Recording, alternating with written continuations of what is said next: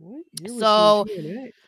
this was the epitome of a squash match. I guess it lasted a little bit longer than a squash match. But after, of course, Santos goes after him and is just like jumping him, whatever. And this is when things get amazing. And Dragon Lee is being inserted into this LWO program, and I am here for it, especially because Rey Mysterio is out now. So they had to do something to like continue this, because they basically started it and then it could have come to an abrupt end because Rey got hurt and now we know he's going to be gone for God knows how many months. So I love that Dragon Lee is being elevated into his spot, and I love that people are finally paying attention to what Dragon Lee is doing, to the point of them chanting Dragon Lee. It's awesome. Because we have seen, you know, his matches in recent weeks that have started and, you know, kind of stayed kind of quiet for the most part, even though he's a phenomenal performer. So I'm glad that they're like going full force with him and that people are finally like, oh yeah, no, this dude is legit. He's really entertaining in the ring. And did you see that video? You did. I sent it to you. The video of him at the live show, and he switched masks with a child. That was I'm sorry. so adorable. That kid, that is going to be like one of the best moments of his life, because like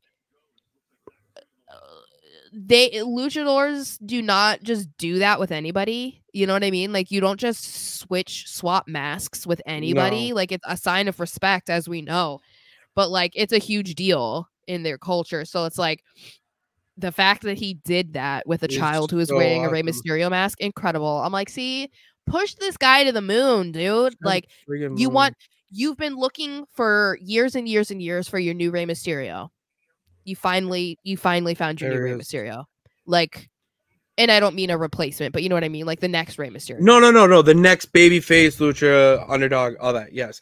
What's crazy to me is how he was someone that WWE outbid AEW for. Thank God, though. Like, Thank God. And usually I would be like, oh, I don't know. No.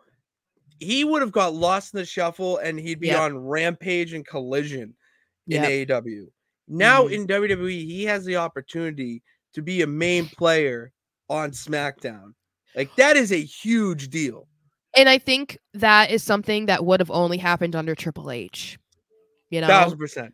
Because 1000%. You know, we can give credit to Vince for everything that he did for Rey Mysterio's career, obviously, and it started in WCW, so it's not like we can say he's a he originated born and bred WWE guy.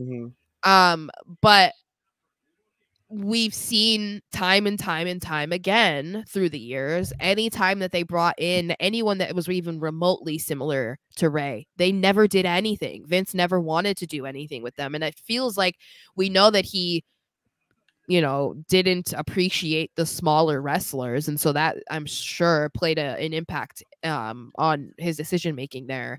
But I think that, the Dragon Lee to WWE thing was the perfect timing, because I think if this happened 5 years ago, it would have been, we wouldn't be talking about him right now. No, he would have got lost in trouble for sure. And he's so incredible. Oh my God. I texted you the video. I'm so obsessed with him. I'm obsessed. He's just along the list of my obsessions.